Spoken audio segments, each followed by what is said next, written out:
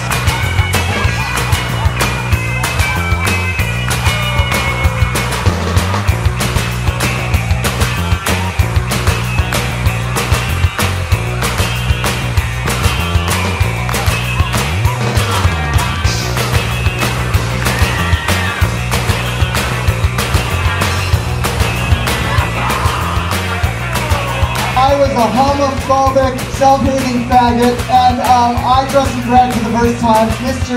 Gina Lotriman named me Mama, and here I am today, looking like this. Show tips at Dragstrip 66. Think about all the people that you've met over the last 17 years that are in your life, that are in this room, that have shared this experience with you. And you're alive, and you're here! I do not like to cry over the past. I like to look to the future. And that's why Dragstrip, I think, has lasted so long, because a lot of you bitches always look to the future. We marched forward with our brothers and sisters.